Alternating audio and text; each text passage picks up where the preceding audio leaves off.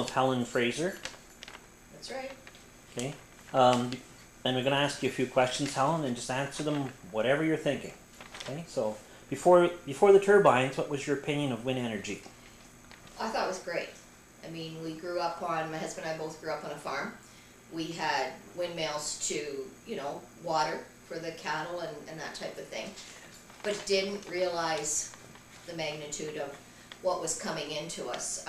Even when they were being put up, I thought they were great. We were fascinated by the production, of putting these turbines up. So I'm all for green. We recycle more and compost more than we garbage, and so I thought they were going to be a good thing for the environment. Okay. Describe your life before and after the turbines, such as how were the turbines sited, how far away, and how big were they in relationship to your home before you had to sell it? Okay. Life before. We built our own home on an acre lot. We were there for 32 years, actually 31 before the turbines moved in. We raised 4 kids out there.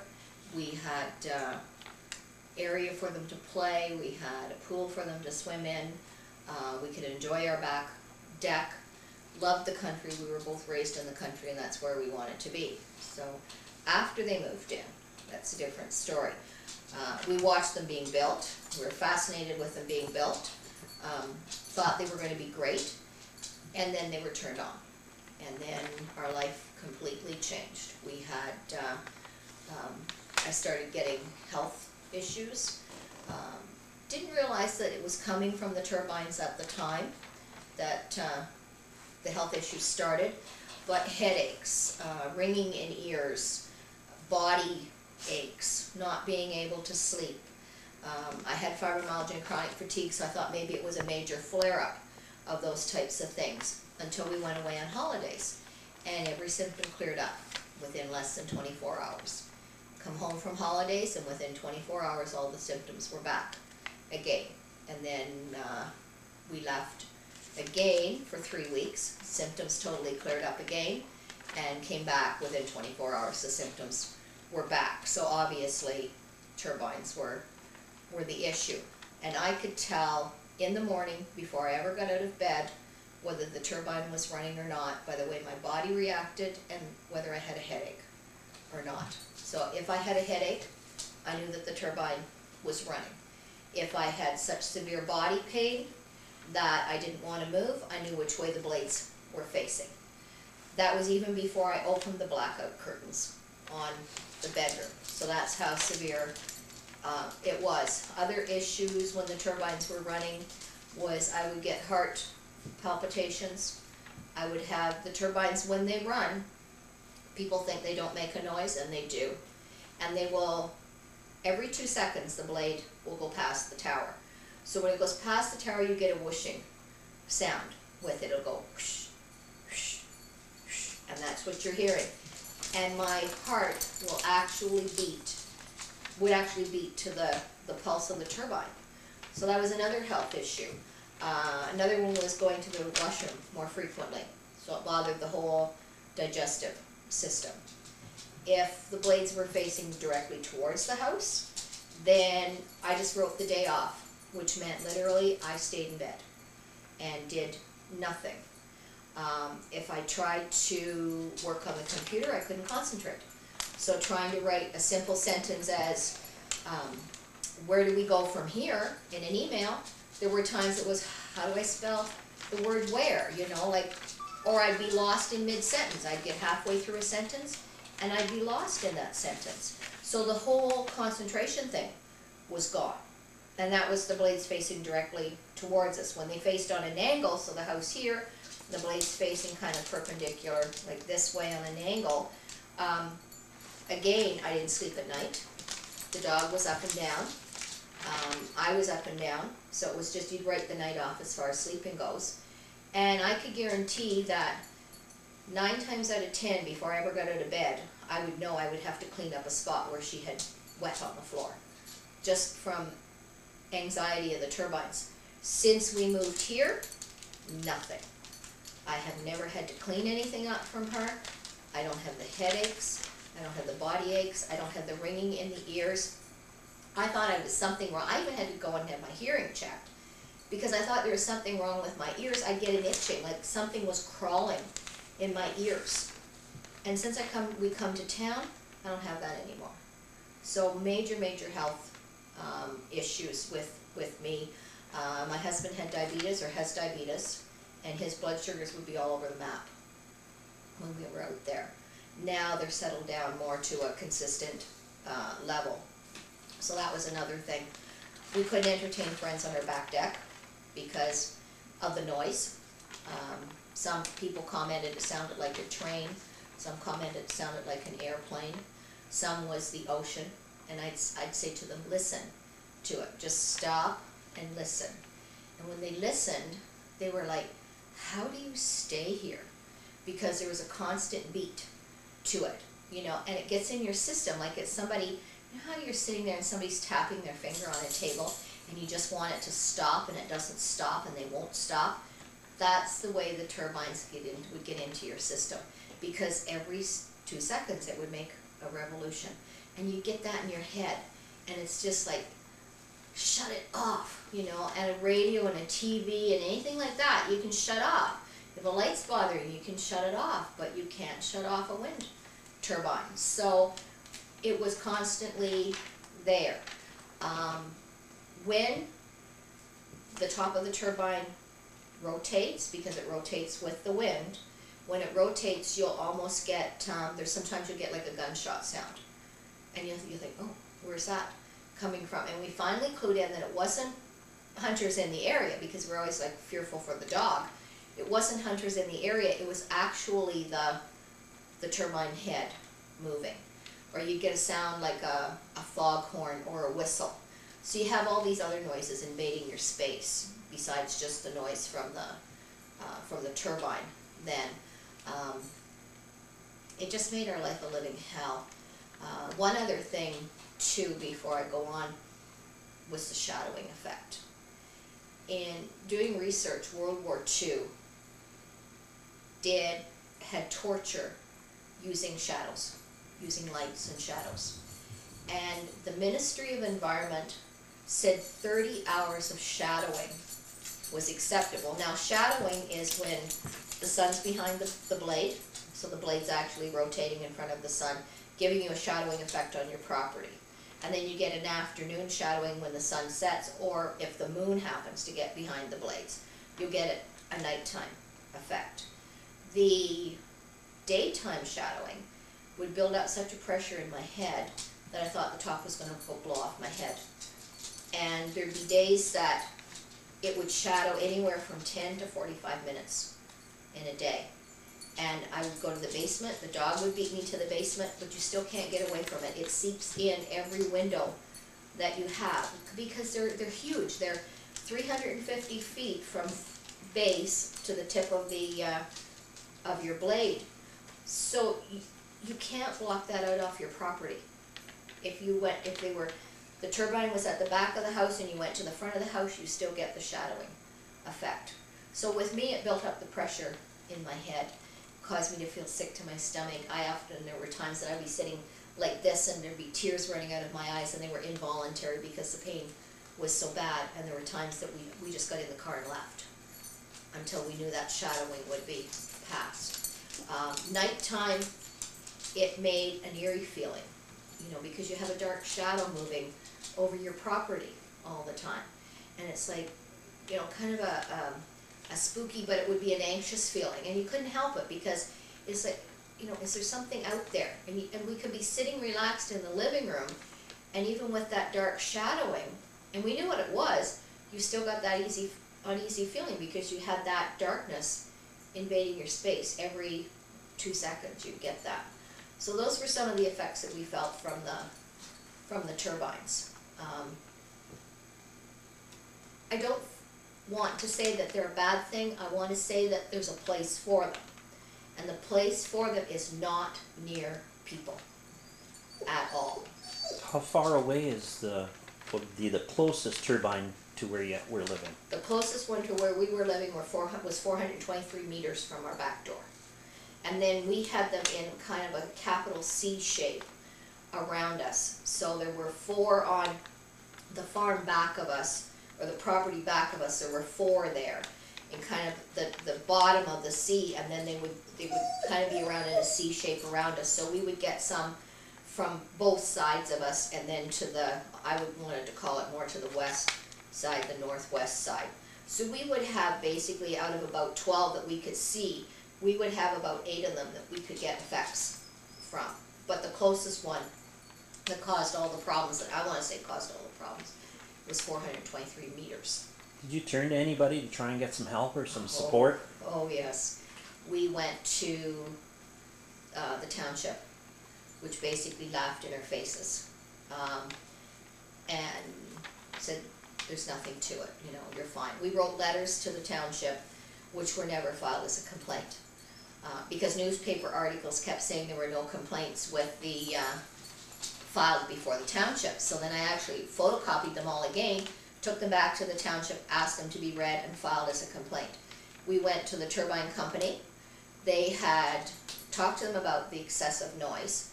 They had an engineer come and put a sound meter, 2 sound meters on our property. The engineer came to the door and said, yes, you do have excessive noise on your property. So the turbine was shut down for about 3 weeks. Some work was done on it, started back up again, and they never come back to put a sound meter on it again. Even though we asked, they didn't come back to put a sound meter on. We went to the Ministry of Environment. I went to our provincial government. You name it, if there was an avenue to follow it, I followed. And basically no results from it at all. The council turned their back on me. They wouldn't even interpret their bylaws for me. So as far as the distance goes from the property or from the house, so we tried everything. Basically, like, we were at the end of our rope because we did not know where else to go. And because phase 1 with Melancthon, and we were in phase 1, was new, it wasn't, we didn't have anyone else really to fall back on, you know, as we were the guinea pigs. So my doctor was, I was going to my family doctor, I was going to a naturopath. As far as my health issues go, I was going to another specialist, and they were all coming back to, you know, these were your symptoms before the turbines, these were your symptoms during the turbines, these were your symptoms after the turbines. So for me, I was seeking every possible avenue, you know, to say, okay, am I the one that's nuts? You know, am I reading into this, or is there actually something going on? And come here, Shelby. And it was just, it was a losing battle, just a losing battle. So. Now these turbines, how old are they? How long have they been here? They started up March 2006, the Okay. phase 1. Now we have phase 2 now that they're just finishing up this month. And so phase 1 had 45, has 45 in it.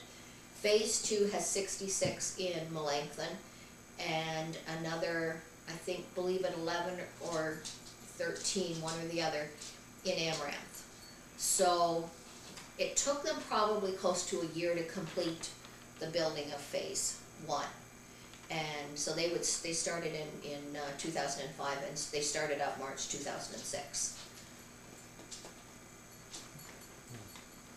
And if somebody asked you about wind towers now, what would you say to them? What would you respond to them and say that still believe that the wind energy is green and harmless, and how would you respond to that type of reply?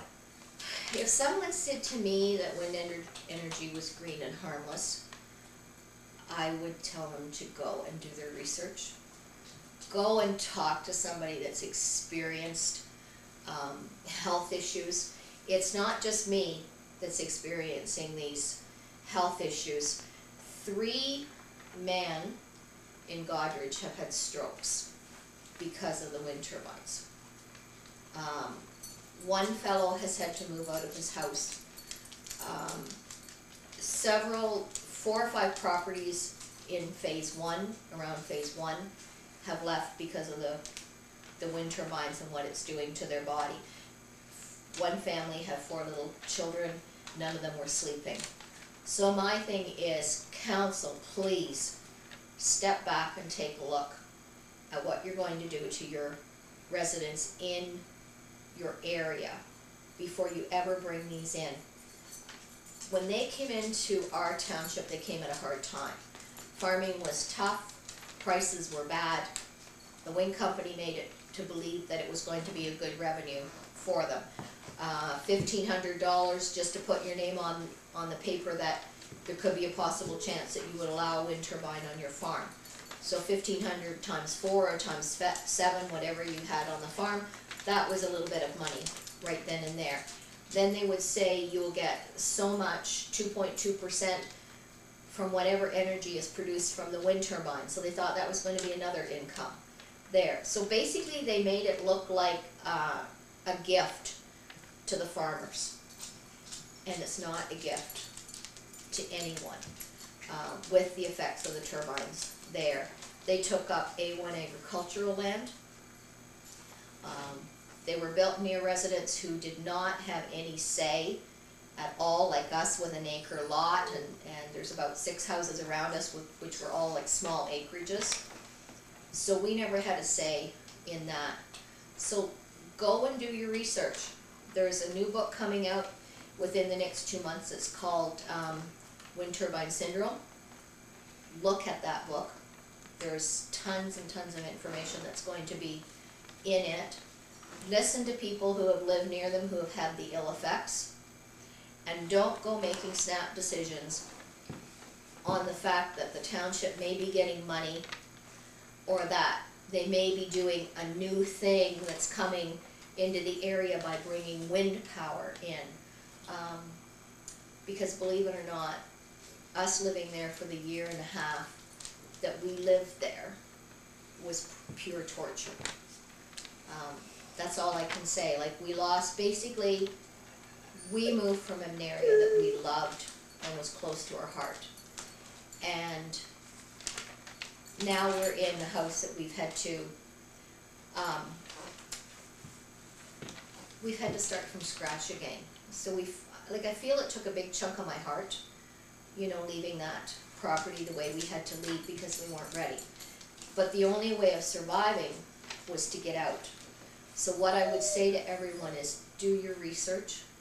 Don't listen to the wind company that's coming in that makes it sound like it's a glory thing, because it's not a glory thing. When they're being built, we had 400 gravel trucks a day go past our property. That's 200 full, 200 empty. So not only did we get the pollution from the turbines afterwards, we had all the traffic and the inconvenience beforehand. So it's a total invasion on your life once they move in. And take a look at the setbacks. Make certain that they're not near where people are going to be. Go and put them in a field of rock, or go and put them in a swamp where no one's going to live. Like, look at where they're going to be placed, because your people are the most important thing that you have in the township, or that you have in your area, and you have to listen to them, and you want to, basically you don't want to torture them, you know, and that's what we were. So that would be my message, I guess, if I wanted to say it in a If you had the hard. If you had the opportunity to speak to our council, what would your message be to our council? Step back and go around to some of these other places that already have the wind turbines and see the effect that it's having on the people, on the residences there. See the effect that it's having on the wildlife. We used to have deer all the time around our place, and we lost the deer. They say that it doesn't affect the animal population, but we lost a lot of animals around that we used to have there. You also have to consider the safety factors in it.